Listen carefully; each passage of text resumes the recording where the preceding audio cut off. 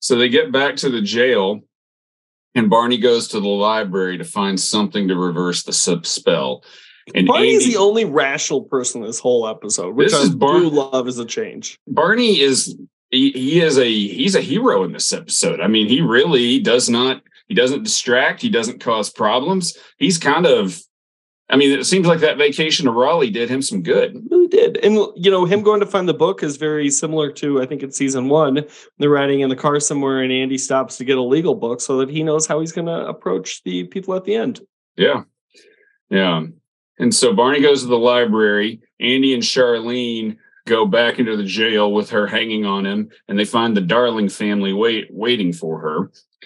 And Briscoe explains that she should be grateful because she has got a wood floor and a husband who hardly ever hits her. What more could a woman? I think it's so funny. What more could a woman ask for? Yeah, I know.